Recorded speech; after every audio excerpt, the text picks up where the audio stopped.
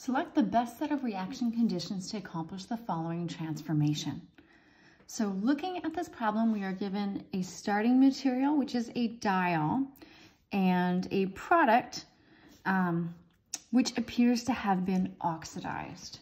So we are starting with a molecule that has two alcohols.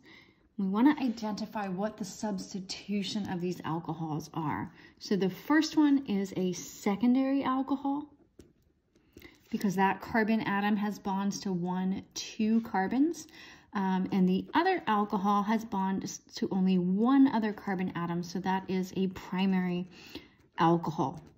And then we want to pay attention to what we are oxidizing these to. So secondary alcohols can only be oxidized to ketones, and that's what we see happening here. That secondary alcohol has become a ketone. Primary alcohols are what we really need to pay attention to in terms of selecting the oxidizing agent that we want to use. Primary alcohols, so a primary alcohol can be oxidized essentially up kind of one level to give you an aldehyde. And it could be oxidized even further to give you a carboxylic acid.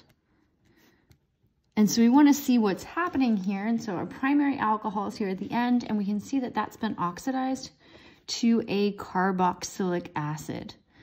And so out of the reaction conditions that you have been introduced to so far, the only one that we saw that will take a primary alcohol and oxidize it all the way to a carboxylic acid are conditions that form chromic acid.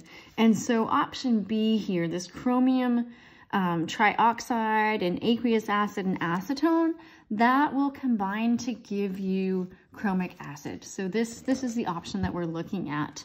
A and C are also oxidizing conditions, but what they would do, both of these conditions, would take the primary alcohol and oxidize it only to the aldehyde. So you just have a hydrogen here instead of the carboxylic acid that we currently have. So we need to use option B.